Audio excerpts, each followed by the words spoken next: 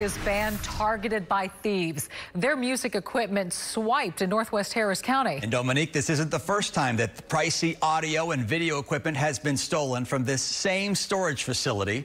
Channel 2's Bill Barajas is live in Cypress tonight and only on 2. Bill, you just spoke with the singer in this latest case.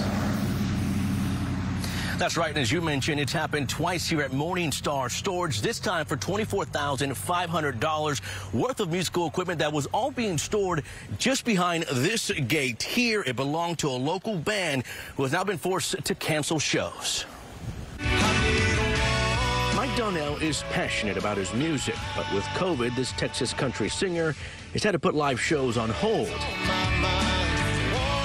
His band's equipment stored away in a trailer here at Morningstar Storage. That is, until it wasn't. When I came this Saturday, I had a show at Sport and Woody's. I came to pick it up.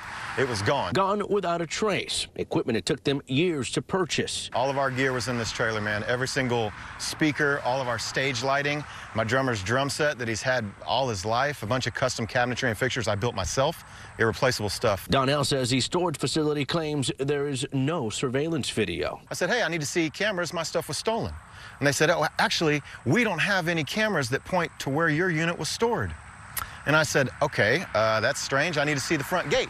They said, actually, we don't have any footage past a week, and your unit was marked empty 3 weeks ago. It's the second time this sort of theft has occurred here this year. The difference, last time there was video. You did a story on a guy, Jason, another musician or industry type guy, keeps his trailer here, and same exact trailer, same color, same contents, and stolen, back in February. With the help of law enforcement, the equipment was found. Donnell hoping the same can be done for him with the public's help. Report any description of any trailer that might match that description. It's like a box with an angle nose, and it's got tandem axle, which means it has 2 axles, 2 wheels on each side, and the only marking on the back, like I said, is my website, MikeDonnellMusic.com. And the license plate number on that stolen trailer, 908306J. If you have any information, you're asked to call the Harris County Sheriff's Office. Live in the Cypress area tonight, Bill Barajas, KPRC, Channel 2 News. Man, we wish him luck in getting his gear back. Bill, thank you.